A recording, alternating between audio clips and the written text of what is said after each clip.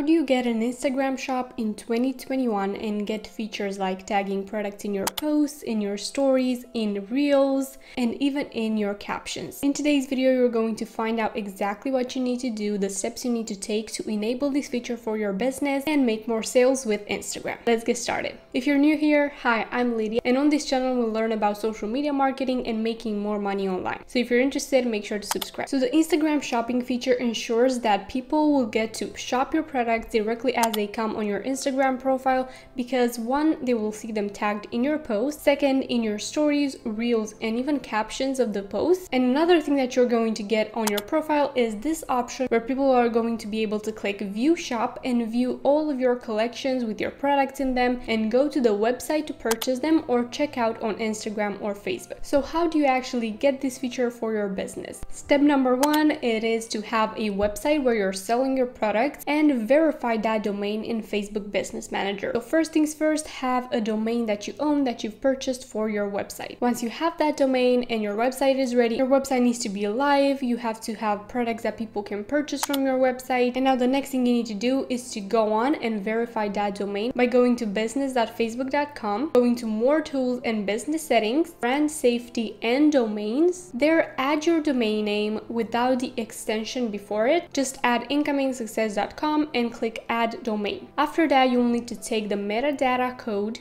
and insert it in the head section of your website. I teach a lot more about how to do this for multiple website platforms in this video right here, and there is another one, updated one, coming up soon, so stay tuned for that. Once you've added that code onto your website, you now need to go verify the domain. So all you need to do is click on verify domain, the green button at the bottom, and then your domain will be verified. If it doesn't happen immediately, it is because you need to wait a little more time. The next step in order to get Instagram shopping for your Instagram account, it is to sell physical products. Sometimes it works with digital products too, but in their policies they say they do not accept digital products yet. They are working on that. The chances that you'll get approved are going to be much bigger if you sell physical products. In order for you to show Facebook what those products are, you need to create a products catalog from Business Manager, go to business settings, data sources and catalogs, and create a new catalog. From there, you will need to choose which type of catalog it is and choose e-commerce, and then you will need to add your products. You can add them manually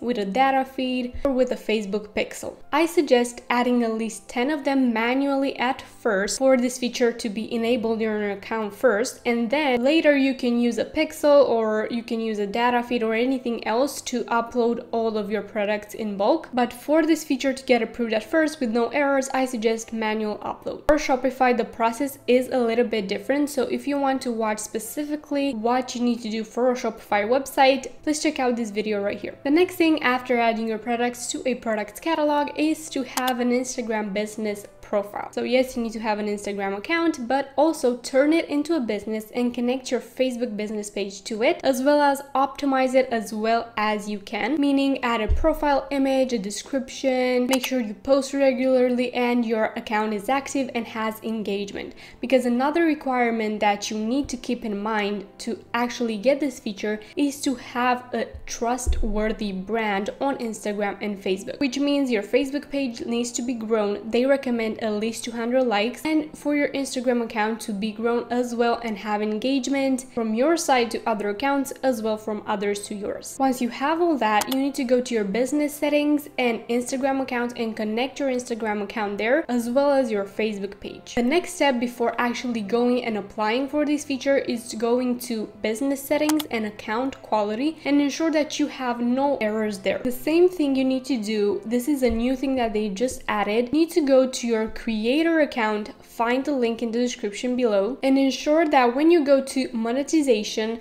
you don't have any errors there or recommendations. They can tell you you need to grow your page 100 more likes, 200 more likes. You need to grow engagement before you'll be able to apply for the monetization tools. Everything is okay in the monetization tab and in the policy updates one, then your chances at reviewing the account and actually getting approved are much bigger. But if not, make sure that before you even apply apply, you take a look there at the creator account and you do everything that they recommend. Next step is checking a little bit more. Go to your commerce account in Business Manager and go to Overview and make sure that you have no errors there as well. Then you'll need to go to Connected Assets. By going to Settings and Business Assets, you'll be able to see if your Facebook page and Instagram account are correctly added there and correctly connected. If they are, then the next step is to apply for this feature. But before that, you will need to also fill in the shipping and the returns policies in Business Manager as well. And just above, you will see shipping and returns. There you will need to tell Facebook and Instagram how long it will take you to ship your products, how long the production is, how much the shipping is, and if returns are available. You will need to fill those out and make sure that you have the same information on your website in your privacy policy and terms and conditions pages that are visible for Facebook to check when they're checking your account for this feature. Now, if everything is set up correctly, if your products are in the products catalog and everything is in the right place, it is time to go to shop and